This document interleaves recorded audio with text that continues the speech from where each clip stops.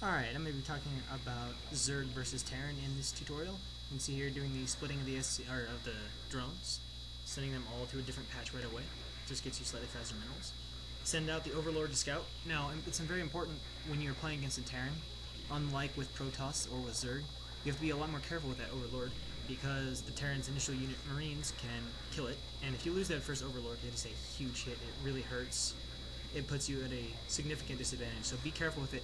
Like, you use it to peek in maybe at one point, but don't fly too far in the base because then you'll get killed by the first Marine. And for that same reason, it's oftentimes still a good idea to go ahead and 9 drone scout as well, so that you can really get inside the base and see what it is that the Terran is actually doing. It's kind of preferential, but it's oftentimes a good idea. So, first thing to talk about is kind of the build. Pretty much the standard build used in ZVT is the 12 hatch, which means that I will get an Overlord at 9 food, and then I will make drones till I have 12 out of 18 supply, and then I will send a drone out to make a hatchery. And you can see right here, I take this gas, but I'm not actually taking the gas, I'm just using it to get an extra drone, because when you make that gas, you lose a drone, so then you can make another one and then cancel the gas, and you can get 10 out of 9, so it just lets you get one drone out a little bit faster.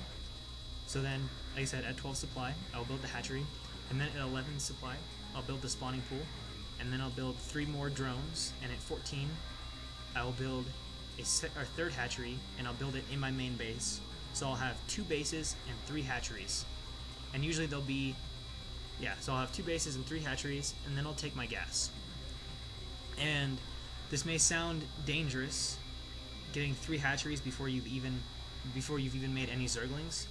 But the reason it's not dangerous is because the 12th hatch is safe. You can do that, get the spawning pool. And the reason you can get the 3rd hatch and it's safe is because the 3rd hatch, when your pool finishes, you'll still have money to make Zerglings.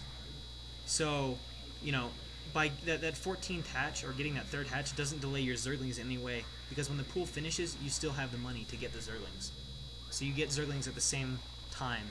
So it's totally safe. Plus, you don't even usually need that many. It's fine to make an initial pair, so just 2 Zerglings to go briefly scout Terran and see what's up. But most Terrans aren't going to get super aggressive super fast. Now, the exception to that, the only thing that 12 hatch itself is super vulnerable to is like proxy BBS. BBS standing for barracks supply, meaning getting 2 barracks before supply depot. It can be vulnerable to that, especially if it's proxied, and also sometimes to bunker rush. So what you have to do is, if you see a Terran building a bunker in range of that hatchery, your natural, you got to pull some drones and keep the SCV from finishing the bunker. Try to kill it, and if you can't do that, you got to pull drones, and you really have to do your best to try to kill Marines before they get in the bunker. So try to surround them and keep the Marines from getting in the bunker, because otherwise, if he's able to get a few Marines in there, most of the time you're going to lose your hatchery. You can see here my gas finishes, I'm getting Lair. So to recap what I've done so far, it's 12 hatch, 11 pool, because the hatch takes you down. Well, this is super stupid. Don't do this, guys. That's like exactly what I was talking about, losing the Overlord. I wasn't paying attention because I was talking, and I lost the Overlord. Don't do that. That really hurts me in this and kind of throws everything a little bit off. But you can see it was 12 hatch, 11 pool, and it goes down because you made a drone into a hatchery. And then 3 more drones to 14, then you make a hatch, and then you get your gas. And then when your pool finishes, you can make anywhere between 2 and 6 Lings. If you have reason, like if you scouted something and you have reason to think the Terran's going to be super aggressive, it's okay to go ahead and make 4 or 6 Lings, but the general standard is just to make 2 Lings, so you can put them up by Terran's base, maybe peek in, see what they're doing, and they're just you kind of let them chill outside Terran's base, so when they move out, you can react with making a sunken or 2 to defend. And so once the Lair is down, I will continue to drone. I'll add a sunken or 2 as time goes on, so that if they rush, I can be safe from that. If they rush, but I won't morph them into sunken colonies because I don't want to spend the extra money, because I'm trying to keep and get out as many drones as possible. So I'm just making drones until the Lair is finished, until I make the Spire.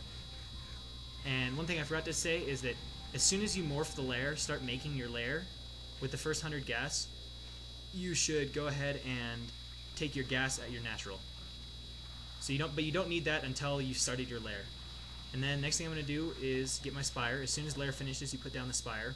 And you can continue to pump drones, or what most people like to do is once they make their Spire, they'll make some Lings. They'll make like 12 Zerglings so that they have the potential for Muta Ling flank if Terran moves out, or to look for holes and see if there's like some missile turrets they can pick off some undefended missile turrets they can pick off ahead of time to make their harass more effective. So, but what's key with this is you can kind of keep making whatever until the Spire is at 300 HP. When the Spire is at 300 HP, you stop making everything. That way, you can save your larva, and you can have 9 larvae as soon as the Spire finishes, and hatch 9 mutalisks right away.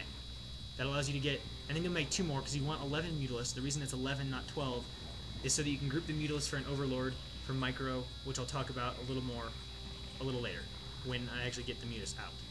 You can see I've got the 2 Sunkens there. That way, if something moves out, I take the Sunkens and I take the creep colonies and morph them to Sunkens.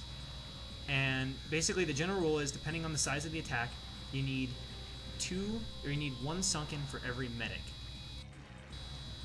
Now, obviously, there's limits to this. I mean, if they come out with 12 Marines and no medics, that doesn't mean you need 0 Sunken colonies.